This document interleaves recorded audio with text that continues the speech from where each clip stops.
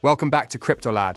As a crypto newbie, understanding some common terms could be a little difficult. One such word is token or tokenization. Let me help you understand it with this video.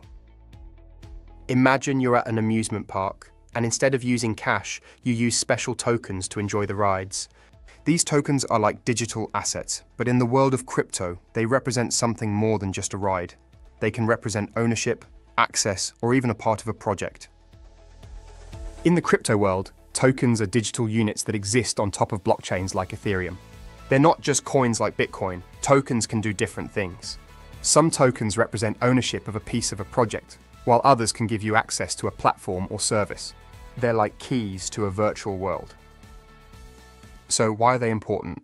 Well, tokens power a huge part of the crypto ecosystem, allowing for things like decentralized finance, gaming, or even voting in online communities. That's the lowdown on tokens. Simple, flexible, and full of possibilities. Thank you for watching and stay tuned for more.